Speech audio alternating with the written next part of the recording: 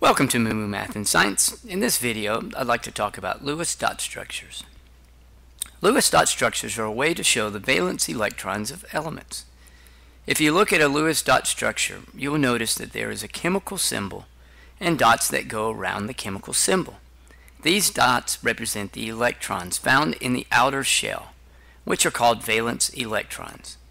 So if you look at carbon, you will notice the Lewis dot structure looks like this.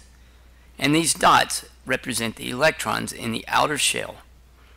An easy way to create these dot structures in groups 1 and 2 and groups 13 through 18, except for the element helium.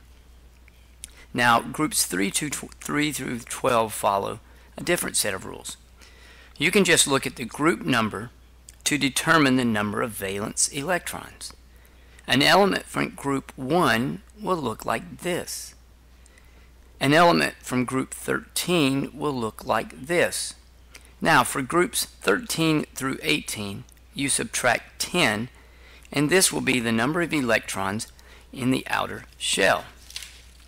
This is why you may see on a periodic table groups 13 through 18 written as 3A, 4A, 5A, etc. Knowing the number of valence electrons helps you figure out or get an idea if the element is going to be reactive, and also some of the other elements that it may react with. For example, carbon has a Lewis dot structure that looks like this, so it is prone to bond with 4 other elements.